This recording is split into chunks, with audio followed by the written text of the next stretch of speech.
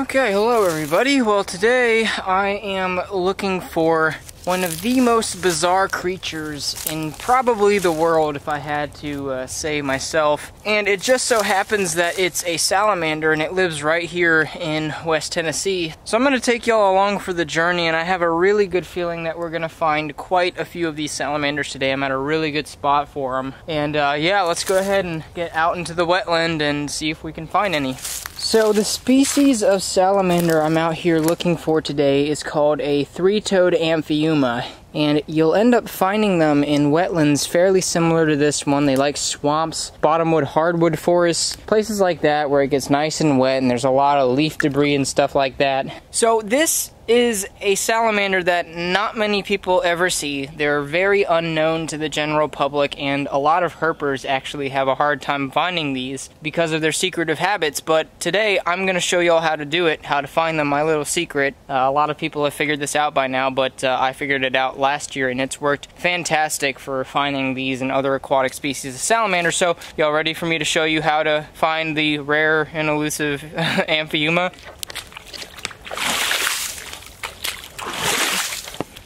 That's how you do it. It's really not that complicated. What you do is you go to the edges of these wetlands that have a lot of leaf and mud packets, and you just go by, and you can either use a rake, you can use your foot, but you basically just, you know, kick it up, and with a little bit of luck and patience, you will end up finding one or more of these salamanders. So I'm going to put all this back. That's another very important thing. Once you get done kicking up a specific area, you always want to make sure you kick all that stuff back, because it is habitat after all and you don't want to destroy it. But yeah, I'm going to give it a little bit, and hopefully with some time I'll uncover some of these really awesome salamanders. So stay tuned. So I unfortunately was stupid, like I usually am, and forgot to bring a net.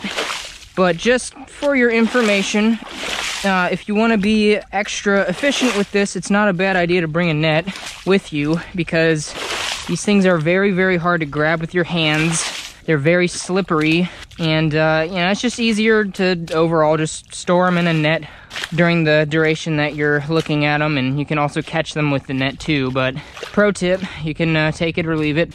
What about this? Oh, I think I just saw one. I do think I just saw one. Hold on. That's the thing with these guys, is that you gotta act quick. All they've got to do is dip down for like 2 seconds and they can get back in this muck. And I mean, once they're back in this junk, I mean, you've basically got no chance. You're not gonna catch them again. Well, I just had one right there. I saw it for like 2 seconds, but I think it got away. That's all right. I'm sure there's plenty more for me to find. So let's just keep going. Nope. Sometimes when you're sifting through the leaves afterward to get them back into the water, sometimes there will be one tucked up in the leaves that you just didn't see. So that's kind of what I'm looking for right now. Oh, there's one. There's one. Got one. Right here.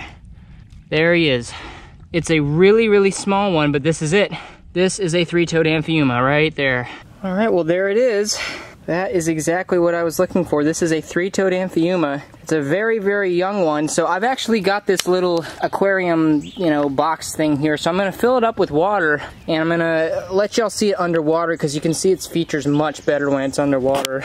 All right, so here it is. This is a three-toed Amphiuma, like I said before. Now, I'm not gonna spend too much time with this one, because I wanna get a slightly bigger one for y'all, because it's really, really difficult to see the features with this one, and I don't really know what's going on with this one. He's flipped upside down. He's pretty disoriented. I don't know what's going on with him, but usually they're not like this. But I'm gonna go ahead and put him back and keep kicking through this and see if I can get a bigger one so y'all can really see their features better. But yeah, that's it. Three-toed Amphiuma. All right, so I'm just gonna put him back in his water here and keep going, see if I can get a bigger one that has more prominent features. Yep, this looks good too. Let's try this out. Oh, geez, that was a hectic one. Oh, there's one.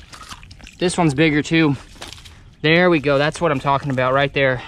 Nice. This one is still small for the species, but it's bigger than the last one, and this one will be much better for y'all to get an idea of what this species looks like.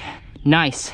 All right, well here it is. This is a three-toed Amphiuma, and you can see what makes these salamanders so cool is that they are fully aquatic and they are completely cylindrical, almost like an eel or a snake. And a lot of people, when they see these, they think that's what they are. They think they're either an eel or a snake, but they're actually an amphibian. They're a salamander, despite them looking absolutely nothing like pretty much any other salamander people would think of. They're called the three-toed Amphiuma because you can hopefully see on his little feet, he's got 3 toes on his front feet and his hind feet.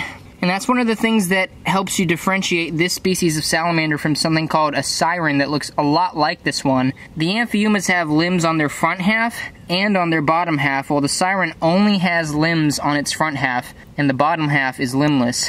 You can see up there by his head, they have very strange looking pearly eyes.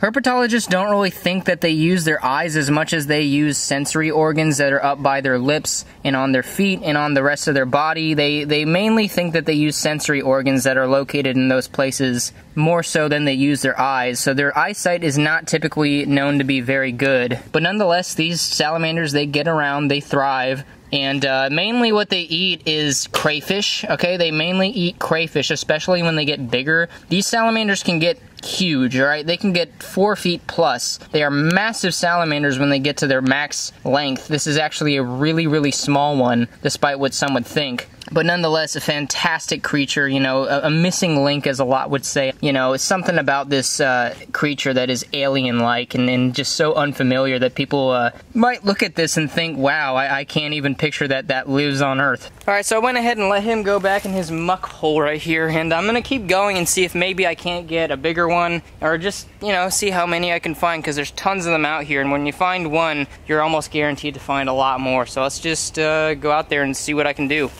All right.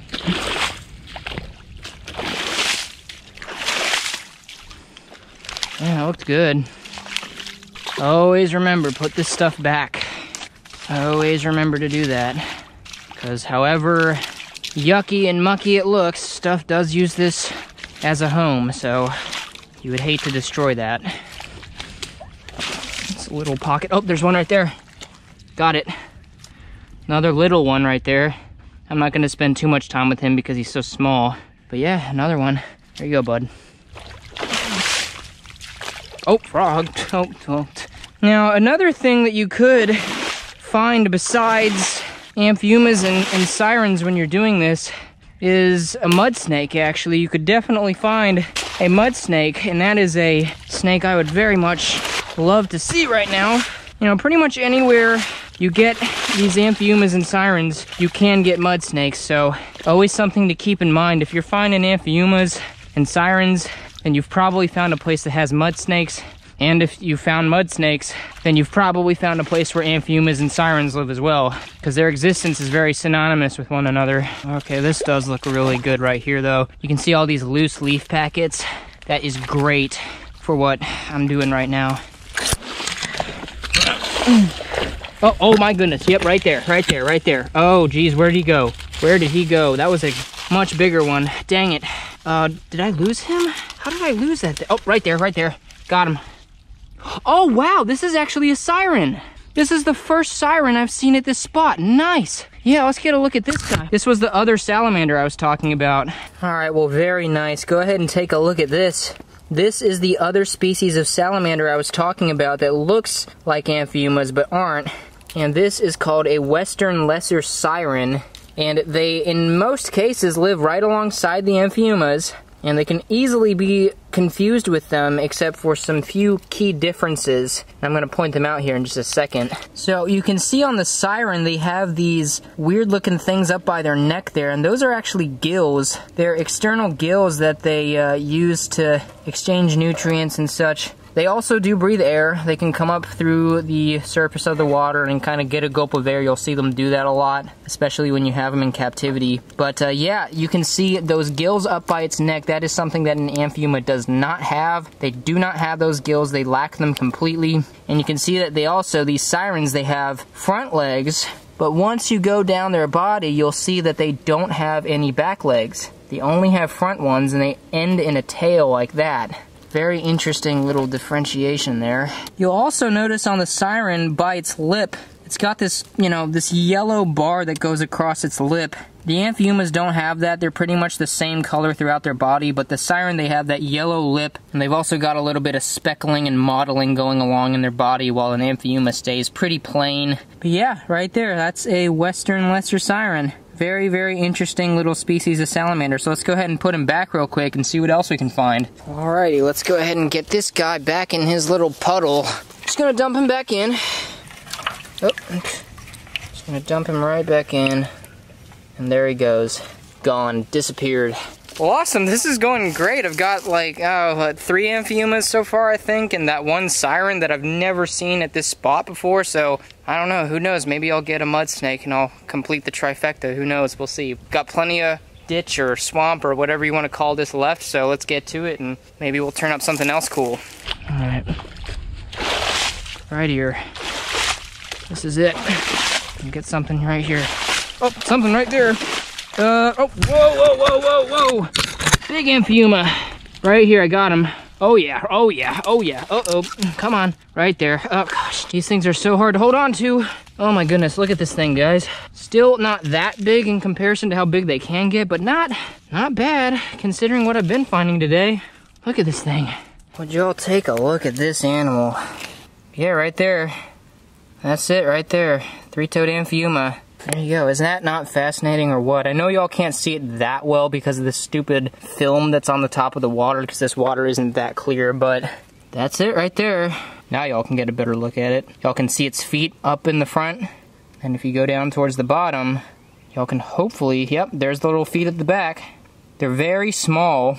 They're called vestigial limbs because people kind of think that they're really an evolutionary leftover. They don't really have that much of a purpose, a lot of people think. Some have argued with that and said that they do use them as a sensory organ. But, you know, a lot of people think they're vestigial, so they don't really have a purpose. They're just there because when they were evolving, that was just something that kind of got left over in the process and didn't really fully fall off or anything like that.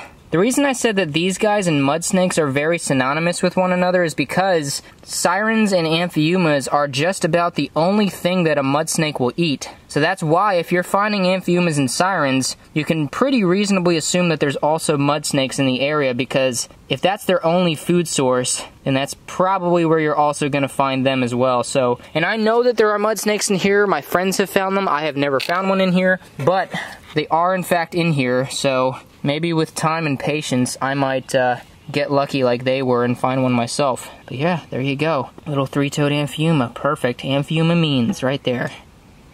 How about that? Alright, well I guess the search continues. That is so cool, dude. Amazing animals. I mean, you really would look at that and think it's not from this world. I mean, it is absolutely unique amongst not just amphibians or salamanders, but all animals. I mean, they are truly spectacular. So let's keep going and see what else I can find. This looks good. Oh, jeez. Oh man, this looks so good, guys. Oh, Amphiuma. Right there. Nice. Oh, geez.